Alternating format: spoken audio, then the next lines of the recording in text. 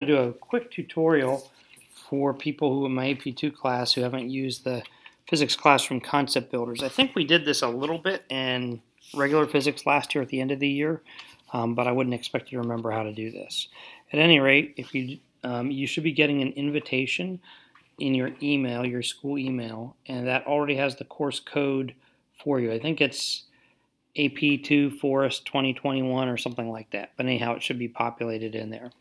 So if you do that, it should take you to places. Wow, that's exciting.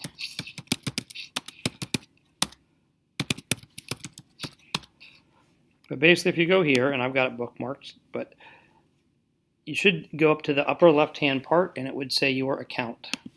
Now, yours and mine are going to look very different. But you're going to have some things down here that are grayed. I don't know why they're grayed instead of blue for links, but they are. So once you sign up through the email, you should be able to have my class show up. So that should be AP Physics 2. And you should be able to look and see what's going on. Again, yours may look slightly different. So if I look at this, you should see some concept builders have been already assigned to you. And so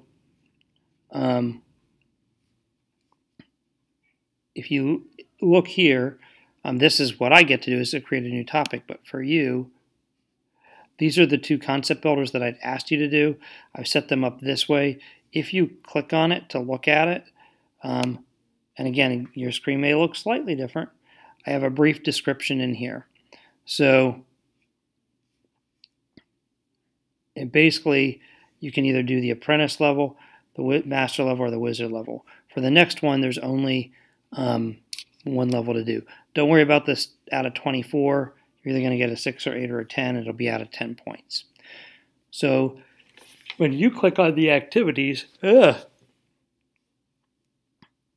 should pop up with something that gives you a little bit of information about things. So for example, complete the apprentice level for 6 points, master level for 8 points, wizard level for 10 points. And then there should be a link somewhere where you can go to the concept builder. You do not access over here.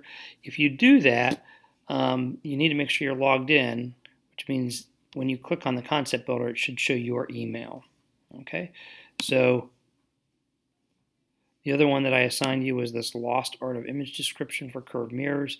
Again, once you get in here, you should be able to click on the task, and it's only out of 10 points because there's only one particular level there. So and the instructions are, hey, complete this activity for 10 points.